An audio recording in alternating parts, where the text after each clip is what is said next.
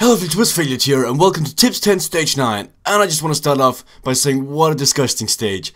I don't believe that Sky is clean one bit. I mean, if they're clean, everyone else just sucks without dope, just saying. So, good job to Froome if you're not doped. If you are doped, get the hell out of my Tour de France. Okay, and Richie Porte for that sake, because you've been pacing for 10 kilometers and then you just move away from all the other guys who hasn't been pacing at all. Well, that's enough of my rant. If you don't like me talking about doping, just don't listen to that part, it's my opinion. But yep, the updating standings will be in the comment section once again. And I think a lot of people got this one right actually, because this one was predictable for some reason. But on to the questions. Will the winner be in a breakaway or in the peloton? This one you have to answer me. Breakaway or peloton? Will the winner be found in a breakaway or in the peloton? Who will win the stage? And who do you think is going to win that stage? Tomorrow's a really hilly stage. You gotta say, who do you think is going to win that? Mention one rider in the breakaway. You gotta say to me one rider that'll be in the breakaway. So like Thomas Voeckler, Jeremy Roy, guys like that. Mention two riders that will earn mountain points.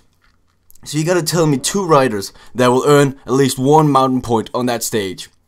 Mention three riders in top 10 on the stage. So you gotta tell me three riders that are gonna get in top 10 on that stage. So like Thomas Voeckler, Jeremy Roy, Peric Fedrigo, guys like that. Mention four riders that will lose time on the stage. So you gotta give me four riders that will lose time on the stage. This one should be really easy if you just think of it a little. Mention five riders that will earn points in the intermediate sprint. This one you gotta give me five riders that will earn a point in the intermediate sprint. So like Cavendish, Kittel, Degenkolb, so on. Best placed in the stage, Voeckler or Pinot? Which one of those two Frenchmen do you think is gonna be best placed in the stage? It's up to you. Best placed in the stage, Quintana or Valverde. Both guys are probably the favorites of the same team. Today's stage, if Quintana didn't attack, I believe he would have been stronger than Valverde, but it's up to you.